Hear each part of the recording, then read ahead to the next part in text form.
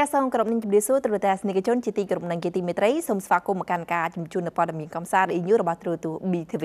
ដែលនេះខ្ញុំឯណាតែងតែលើកយកមកជម្រាបជូននៅព័ត៌មានតាក់ទងទៅនឹងសិល្បករសិល្បការិនី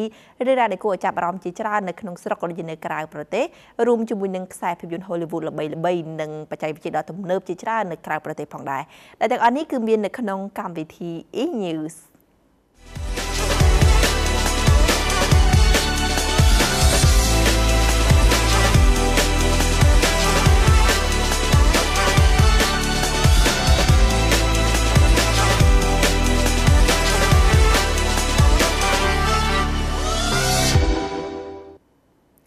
ចាទស្សនិកជនជាទីគោរពនិងជាទីមេត្រីសម្រាប់ព័ត៌មានដំបូងដែលនឹងលើកយកមកជម្រាបជូនទស្សនិកជននៅថ្ងៃនេះផងដែរគឺតាក់ទងទៅនឹងកម្មវិធីមហោស្រពសិល្បៈចម្រៀងខ្មែរជាសកលដែលកម្មវិធីនេះផងដែរគឺបានប្រារព្ធធ្វើឡើងនៅតាមបណ្ដាខេត្តជាច្រើនដែលមានទាំងខេត្តបាត់ដំបងខេត្តក្រចេះក៏ដូចជាខេត្តកំពង់ធំនិងខេត្តជាច្រើនផ្សេងទៀតផងដែរនៅក្នុងថ្ងៃនេះផងដែរ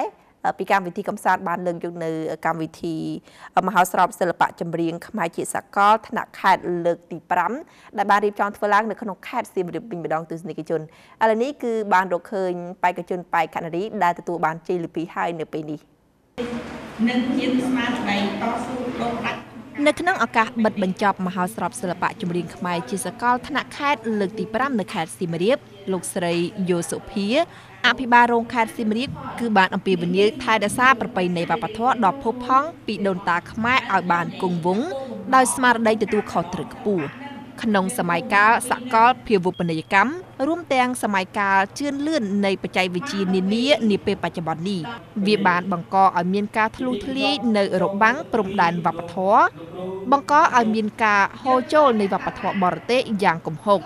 និយាយយ៉ាងដូចនេះមិនមែនជាការចោទប្រកាន់ទេថាវប្បធម៌បរទេសសុទ្ធតែមិនល្អទាំងអស់នោះទេក៏ប៉ុន្តែអ្វីដែលអាចទទួលបានពីបរទេសក៏ត្រូវតែទទួលយកដោយមិនមែនទទួលយកទាំងឫសទាំងគល់នោះទេ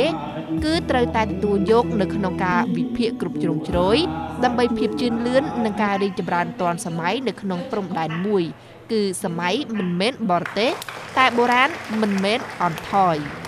ជាប្រសាសន៍ក្រៅរំលឹកលោកស្រីអភិបាលរងខេត្តបានលើកឡើងថាត្រូវតែចងចាំបុព្វបុរសដូនតាខ្មែរបានកសាងនិងបន្សល់ទុកបេតិកភណ្ឌទាំងរូបិយនិងអរូបិយសិល្បៈវប្បធម៌ប្រពៃណីសម្រាប់កូនចៅខ្មែរមកដល់ចំនួននេះ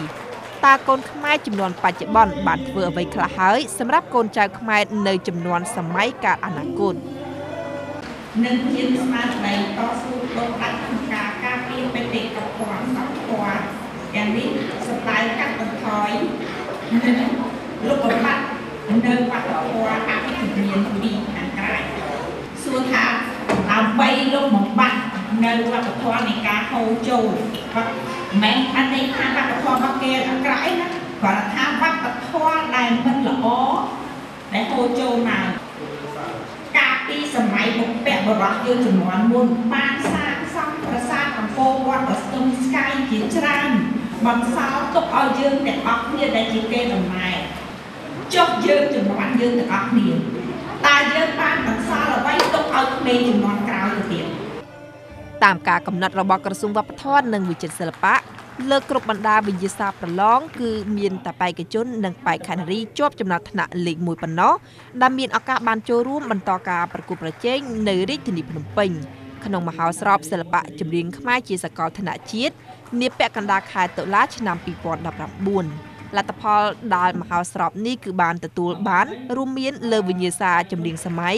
ផ្នែកបរោះគឺបានទៅលើបេក្ខជនអូនសុខានរិទ្ធពាក់ស្លាកលេខ1ផ្នែកនារីគឺបានទៅលើបេក្ខនារីសួនសីហាពាក់ស្លាកលេខ12លើវិញ្ញាសាចម្រៀងប្រពៃណីក្នុងនោះគឺមានចម្រៀងបាសាក់ផងដែរផ្នែកបរោះគឺបានទៅលើបេក្ខជនផនចន្ទធឿនពាក់ស្លាកលេខ24ផ្នែកនារីគឺបានទៅលើបេក្ខនារីសំសុខាពាក់ស្លាកលេខ25ហើយខ្ញុំនឹងផ្ដល់ព័ត៌មានទៅភ្នំពេញទៅក្រសួងដើម្បីបញ្ចូលឈ្មោះអ្នកជ័យលាភីលេខ1